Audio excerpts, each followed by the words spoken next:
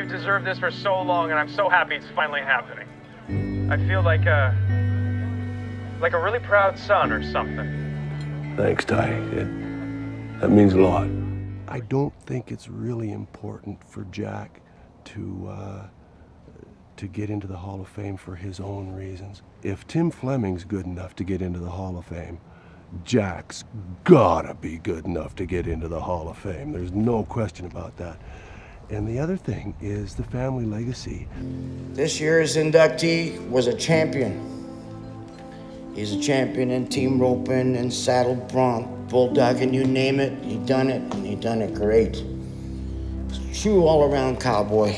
I think what excites Jack the most about being in the Hall of Fame is that by Jack's definition of a Hall of Famer, it's not that you've got a chest full of championship buckles or a tack room full of championship saddles or that you've hit the payday.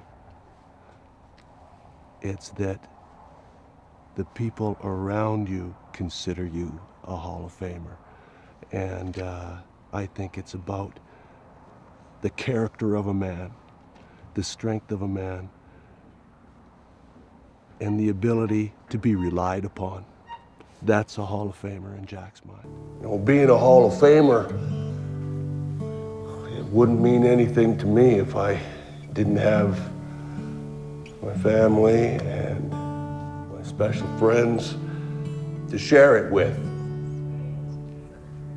So I want to thank them, and you all know who you are, for making these days, the here and now, the true glory days of my life.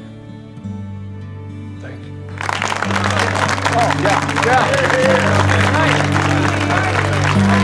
Way to go, Jack.